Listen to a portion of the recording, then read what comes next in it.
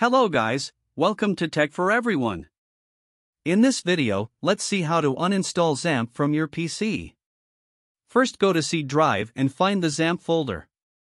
Open the folder and find htdocs folder. This is the folder where you keep your projects and files related to XAMPP. You can copy these files and store it in different folder. Now let's uninstall XAMPP.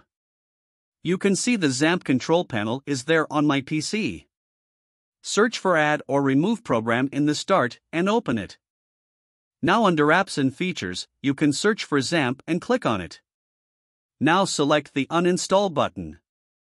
Click on Uninstall again. Then the dialog box to confirm the uninstall pops up, click on OK.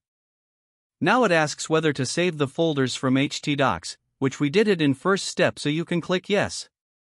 Then the uninstallation process will begin. It might take a couple of minutes because it's a huge file. In the meantime, you can pause the video and subscribe to the channel for more useful videos.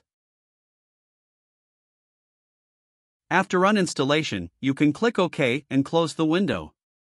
Now go to C Drive again and check for the XAMPP folder. You can see there are no files inside.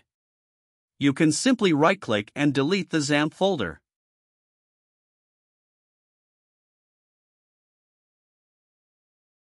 Now let's go to Start and search for any XAMPP-related files.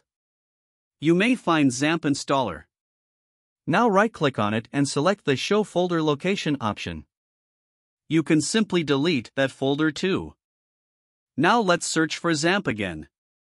You can see there are no XAMPP-related files on your PC and ready to install the new latest XAMPP or any alternative you wish. Please like and subscribe if you found the video useful. And also ask questions in the comments for any related queries, I'll be happy to help. Thank you.